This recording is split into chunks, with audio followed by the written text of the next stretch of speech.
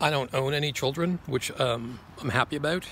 Um, but I don't even have like nieces and nephews around here or what have you, or like know anybody with children. So I'm like not even allowed to be in this park if there's any children in it, right? Which I'm fine with. That's a good rule, you know. But because of that, I didn't know there was a seal here. There's a seal here, and I didn't know it. I want to know when the seal is turned on. I want to know about the Longfellow Park splash pad, which apparently you have to play at your own risk. Adult supervision is recommended, not a rule, it's recommended. Inspect splash pad area before starting play. No skateboards, rollerblades, bicycles, or similar vehicles allowed. Similar vehicles.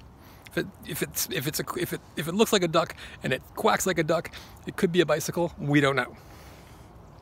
No offensive language or disruptive behavior allowed. No alcohol, smoking, or dogs, except service animals allowed. No glass or metal containers. Do not carry dirt. Rocks or sand into the splash pad. Infants, toddlers must wear swim diapers. The use of the splash pad is prohibited when thunder is heard or lightning is seen, including a 30-minute period after the last lightning or thunder is detected. Splash pad hours are 10 a.m. to 8 p.m., weather permitting. Please report concerns to the park district. I want to call 708-725-2000 and be like, yes, I saw somebody bringing dirt on what appeared to be perhaps a bicycle, but I don't know.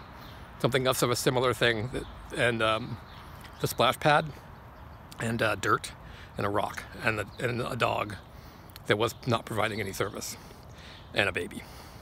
Hello?